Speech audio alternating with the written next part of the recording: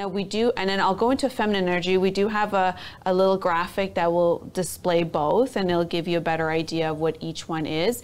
And feminine is more about being.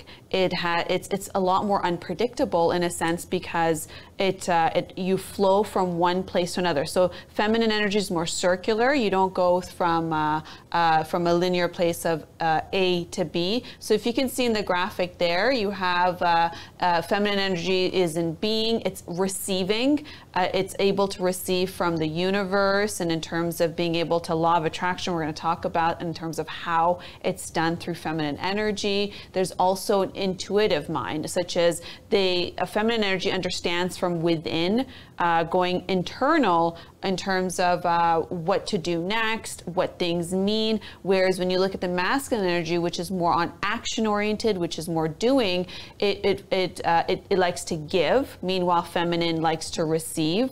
And the difference between the two is when you see feminine energy, as it's intuitive, you have the opposite with masculine energy. That's a logical mind. Logical mind comes from a level of experience. It comes from knowledge. It comes from that level of precision and clarity.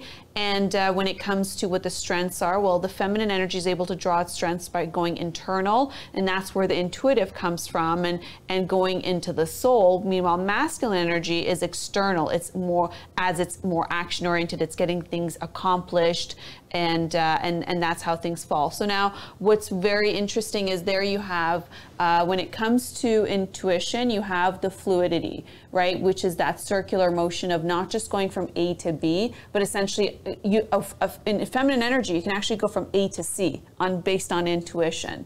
And there you have, that's why you have to allow it. You have those specific things such as feeling, and you're able to be creative. It's the creative mind.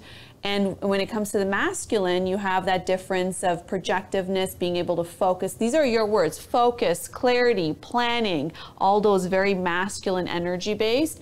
And there you have the imbalance. So what we talked about is you need the harmony of balance. When you're imbalanced and on a feminine side, you're feeling powerless. You're going more into manipulation than towards love. You're going into needy as opposed to being internal and being able to receive from the universe and from oneself. And when it comes to also when you're imbalanced, you're overly sensitive and codependent. What's codependency? When you're depending on others to meet your needs versus yourself.